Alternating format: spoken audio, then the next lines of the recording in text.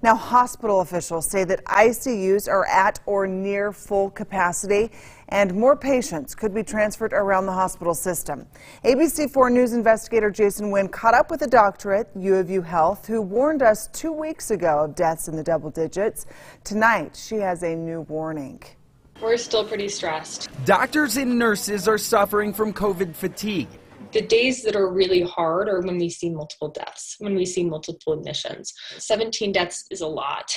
In that, if this is the beginning, could be a very dark and sad winter for all of us. Doctors believe the surge of COVID-19 cases we are seeing is directly related to schools reopening. I think we are seeing some deaths from that now. In dire need of space, the hospital opened up additional ICU beds, and doctors telling me they're still at 99% capacity. The night we did that, we admitted 10 non-COVID ICU patients. So there's still those people who need our level of care. Medical professionals fear Utahns may continue getting together leading into the holidays.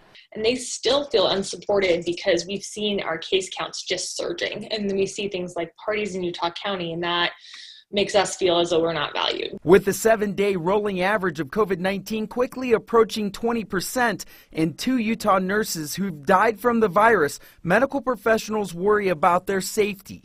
We cannot exhaust our nurses, or we will not be able to take care of anyone. I'm Jason Wynn, ABC4 News. Thank you, Jason. Dr. Graves also urged all of us to wear masks and to not gather with anyone you do not live with.